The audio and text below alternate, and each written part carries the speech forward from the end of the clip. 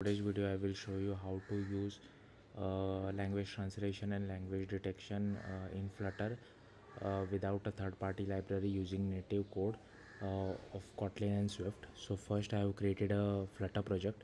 Go to lib, go to main.dart, and here inside my home page you can see that I have defined a method channel, and I've given it as some name called lang platform. You can give it any name, but make sure you use the same name on both dart side as well as on native side. And next I have created two button, text button, and in first button I am calling get lang method. So we have to create this method on the native side, and here you can see that I am passing some data. This data is in Spanish language, but you can write it in any language you want. Of course I know this is still English, but I don't have a Spanish keyboard with me, so you can write in any language you want, and whatever string you send, the native code will give back a result sending you the language code for it. And similarly for over here I'm calling the translate lang method, and here we are sending some data in English, but we will be translating from English to German. Of course you with the help of MLKit you can translate it to any language, but in our case I'm just translating from English to German.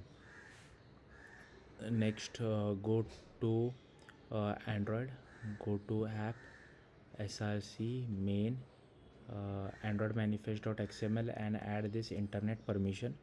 Next go to build.gradle, this build.gradle, and make sure the min hdk version is at least 24.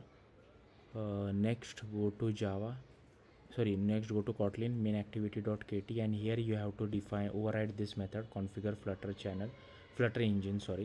Next we are calling that method channel of lang platform, and here you can see I have defined the get lang method, and I have just copy pasted this code from the documentation.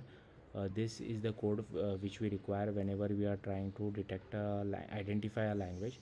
So here we are getting the actual data and passing the data in identify language method.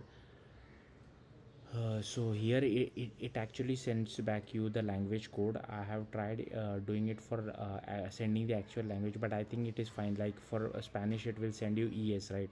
You can easily map ES to Spanish, like you can create a JSON file or something in your Flutter project, and just map ES to Spanish, EN to English, that's a sort of way, and you would be able to easily detect what is the exact language. Next for translate language we are first getting the data, and here you can see I'm translating it from English to German. You can translate it like from any language to any language. If you don't know the source language, like you can first use this code, detect the language, then pass the translate language.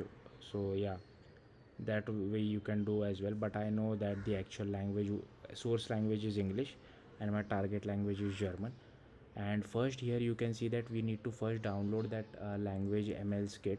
So when you're doing the translation from English to German for the first time, this will take a little while, so be little patient with it and make sure you're connected to Wi-Fi or mobile data, otherwise this won't work. And once a translation is done for the first time, the second, third, fourth translation would be much more quicker. But suppose if later on I change it from English to Spanish, then again for the first time translation it will take time, because it needs to download that MLKit TensorFlow model from network. So yeah, just be aware about that. And this is for Android. And for iOS, go to runner, go to app-delegate.swift. Oh, one more thing which I have forgot for Android is go to Android build.gradle and make sure you add these two dependencies as well. So this is for language identification, this is for language translation. Next go to iOS. First like in recent projects of Flutter, there is no pod file. So to what I did is that I don't have to type this entire thing out. What you could do is that in pubspec.ml I just added this URL launcher dependency, and it automatically created a pod file for me. So you don't have to add this URL launcher, but we need the pod file because we have to add those MLKit dependencies. So what you could do is that you can add this URL launcher Once the pod file is created, you can add these two dependencies, like this is for language identification, this is for language translation, and later on again you can remove this URL launcher from your dependencies. Okay, so you need to add these two dependencies to your pod file, language ID and translate. Next, go to app delegate.swift, and here you have to first write this code to get the controller. Next, you have to define the method channel and make sure this string is same as that what you have defined on the dart side. And here you can see we are calling the getLang method. We are first getting the data, then we are identifying the language. Also make sure you add this import MLKit as well. Okay, these other imports are not required, like this was just my own debugging. But and if you are referring to the MLKit documentation, like at the time of the recording of this video, there is some bug in the documentation. It says that instead of this language identification, it calls it as natural language. That is wrong. Like you will face a lot of issue. I wasted a lot of my time on this, so you don't have to do that.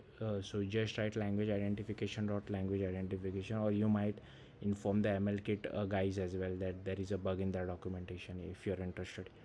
Then here we are identifying the actual language, and if the language is identified, we are sending it back, otherwise we are sending the error back. Next, we are for language translation. Again, it first I'm doing it from English to German, so this is English, this is German, but change it according to your needs. And for the first time translation, it will take a little time because it needs to download the TensorFlow Lite model from the network, but a subsequent translation would be much more quicker.